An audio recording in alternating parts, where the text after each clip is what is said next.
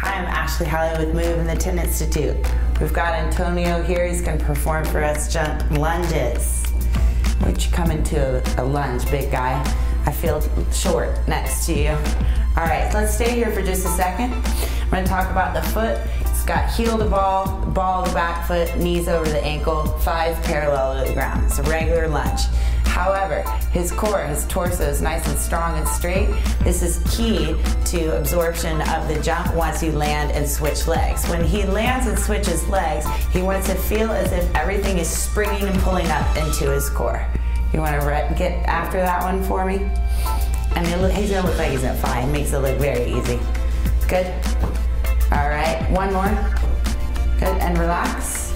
Okay, and so I would ask him to perform one wrong, but so let's just say all it is the torso is going to wobble a little bit more. You're going to probably lose the core. A lot of people actually will bow out.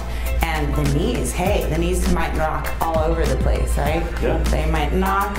So you got to keep everything parallel, neutral, and on a linear line. Thanks, Antonio.